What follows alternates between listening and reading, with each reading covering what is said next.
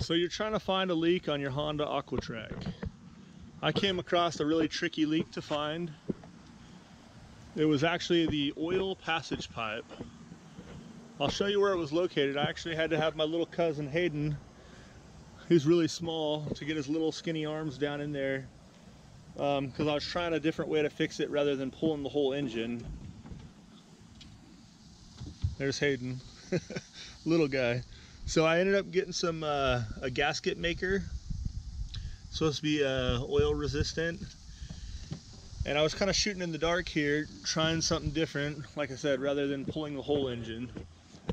So what we did was we got this, we globbed it on there as much as we could, quite a few coats, and luckily, as you see, there's not oil. It was going through almost a jug of oil every time I went out, and the bottom here would be full of oil. So it's leaking pretty bad. I've had the oil in there for about 3 or 4 weeks, and it's actually has not leaked anything. Go ahead and put your hand down there, Hayden. Show them where it's at. So, it's right back here.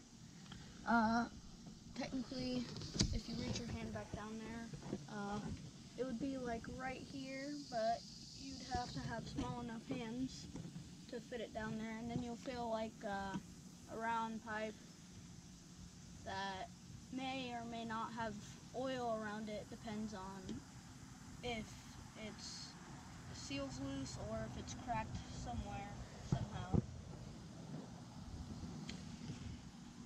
But yeah, it would be right straight down there all the way at the bottom. So, and we used about half a tube on both sides of the pipe. We put it on, and so far it's working good. I don't know how long it's going to last. Hopefully it lasts quite a while, because I don't really want to pull the engine. It's a lot more work. Well, I hope you get it fixed, and maybe you have the same problem.